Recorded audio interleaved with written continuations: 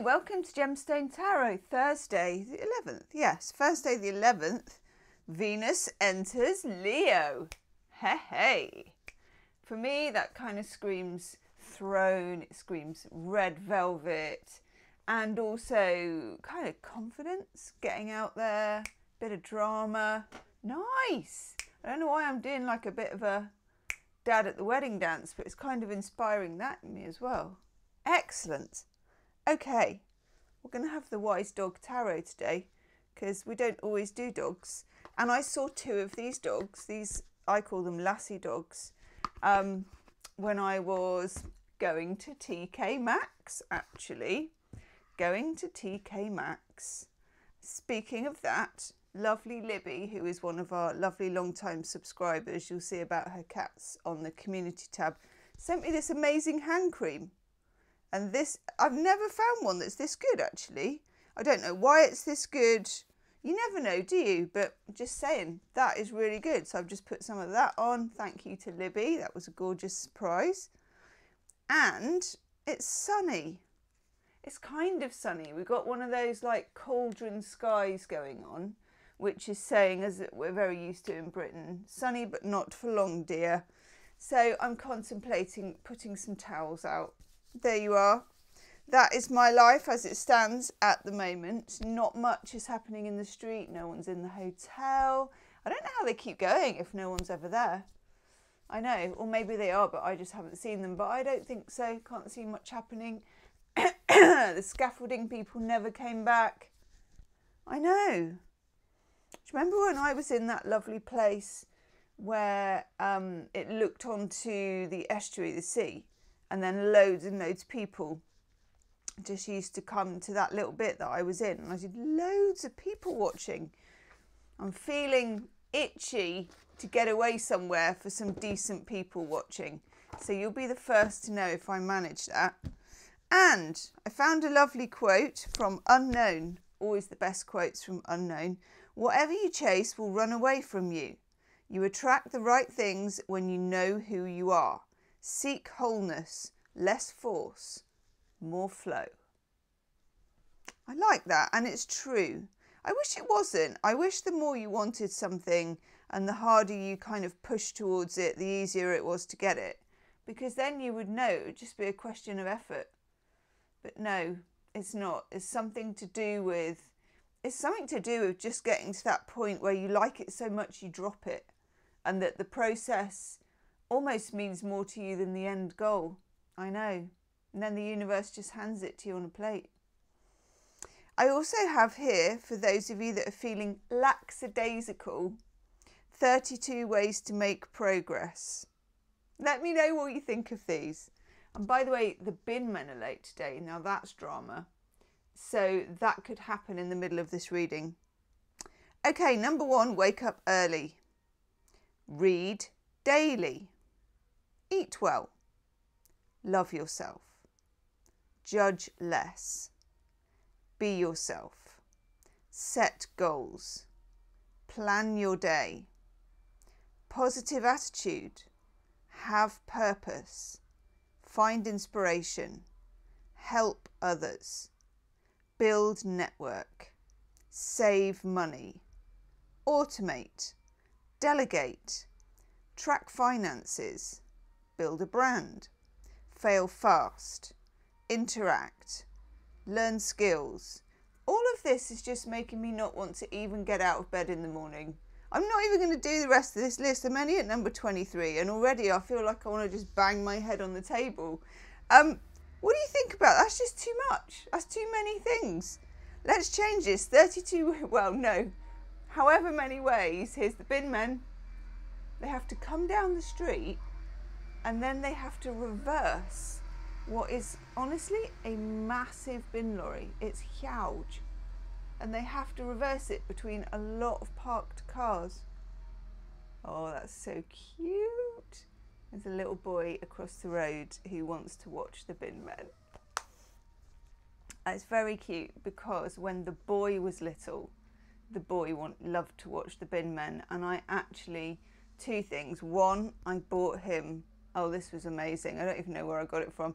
I bought him an actual bin lorry, which had actual, you know, those bins, and you hooked them on the back, and you could put like screwed up bits of paper in, and it flung it in the back of the lorry. I can't tell you how excited he was by that for ages. Oh, this little kid's there, he's got his big headphones on. He's like, yeah, bins. What is it about boys and bins? It's just not always there when they grow up, is it? Put the bin out. You were fascinated by that when you were 4. Can't get the boys to do anything. What was the other thing? Oh yeah, I managed to find, this is so bad, a video, a DVD of how they sort the rubbish, how they do the rubbish, how they tip the rubbish. And his little friend used to come round, and they used to like, of course legs were so small, you know, when they sit on the sofa and they're just like little kids on the sofa. Give them a load of little snacks, healthy snacks, raisins, all that kind of stuff. And then they just sit there, 2 boys, shoveling this stuff into their mouth, flicking raisins into their gob, watching these guys sort through rubbish. And they were absolutely as happy as Larry. I don't think it actually gets any better than that. So I think my recipe for whatever it is, my 32 ways, is get out of bed. Some days that's it. That's enough, you know. Make sure you do some stuff. That's it. Whoa, very exciting times. Amazing how they do it, actually. They're really quick, the bin men. Oh. My mother always said, look after the bin men. It's true, you've got to be good to the bin men. They take away your rubbish. Literally. Oh God. A lot of these bins, they haven't even got bin bags in. That one. They're just like left on the street, and then people just chuck stuff in them. And that guy's emptied them. Hats off. So there you go. Get out of bed. Appreciate the bin men.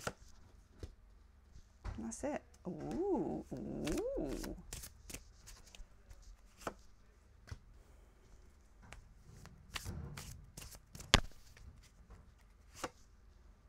Wouldn't it be great to just be really excited by the bin men? I think I should leap out onto my doorstep with some headphones on and like cheer the bin men. I'm not sure they'd take it that well, but okay.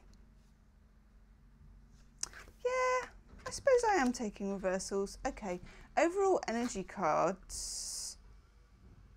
This is the 10 of Wands, I think.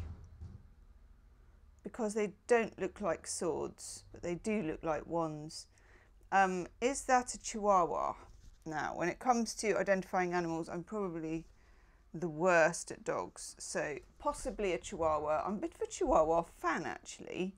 I love the complex they have of thinking that they're a bigger dog than they are. And you see them like giving it loads of attitude in the park. Like this, with some absolutely enormous dog who's sort of looking at them as if to say, So, 10 of Wands. I better check that actually, because otherwise it's an overall energy card and I'm going to talk about a whole reading that isn't there. Right, Wands. 4 of Wands. Why is there not...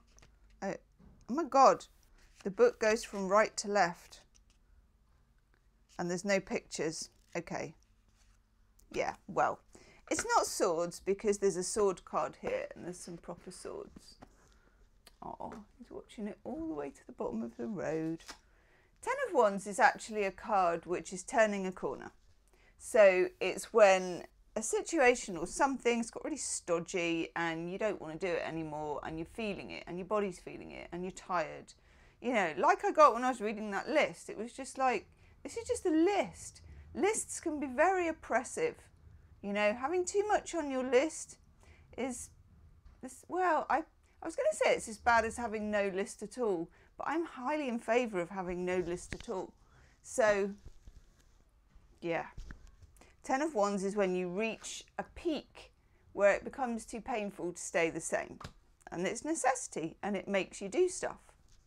And that's good. The next card we have, God, I thought this was a cat, to be honest.